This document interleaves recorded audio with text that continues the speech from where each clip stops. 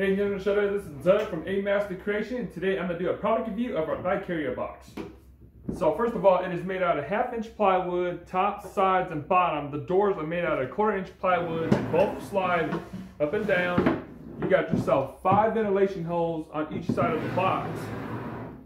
You have a low profile hand at the top. The joints are held on with wood glue and 20 construction screws. It is then pressure tested at the top up to 300 pounds. If you'd like to see that video, go and check on the link below. The box itself weighs about 9 pounds. It fits about an 11-pound rooster in there comfortably. Our measurements are 9.5-inch wide, 16.5-inch tall, and 24 inches long. Go ahead and check me out at Ejmastercreation. If you'd like to order one, go ahead and shoot me a message.